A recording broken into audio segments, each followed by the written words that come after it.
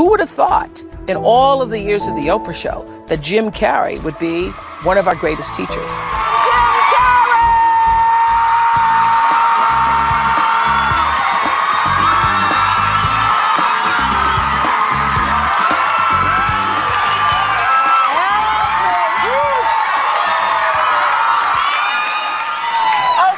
Okay. Obviously you knew somewhere inside yourself that you were destined to be famous, because I think it's really a marvelous thing, that visualization thing you did. Do you all read about this or hear this? That you used to go up on Mulholland Drive and park every night and visualize seeing yourself as...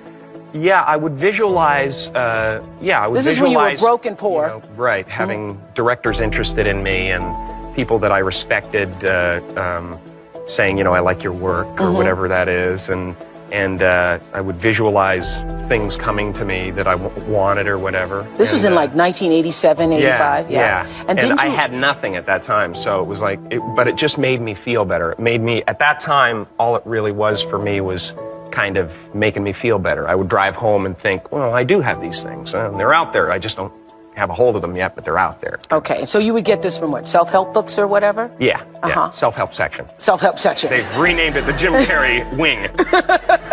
So didn't you write yourself a check? I heard that you did. Is that true? I wrote myself a check for $10 million for acting services rendered, and I gave myself 5 years, or 3 years maybe, and I dated it Thanksgiving 1995.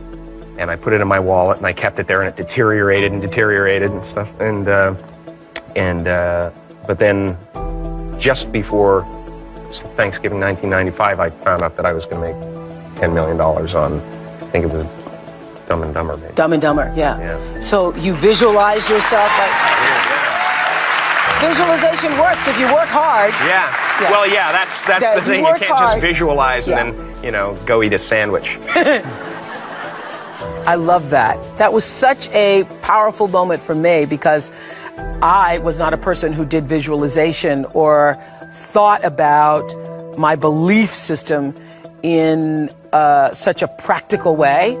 But I learned a lot from Jim Carrey on that show, and he is absolutely correct. If you can see it and believe it, it is a lot easier to achieve it. So thank you, Jim, for reminding us of that lesson. And it doesn't mean that for every person that writes the $10 million check that that's going to happen for you, because so many times people who do that process live in the space of wanting and resisting it instead of writing it, visualizing it, seeing it for yourself, and then letting it go.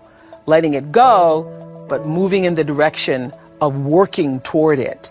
So nothing happens at first. It's over the process of the time and the effort and the energy that you put into a thing that the energy comes out.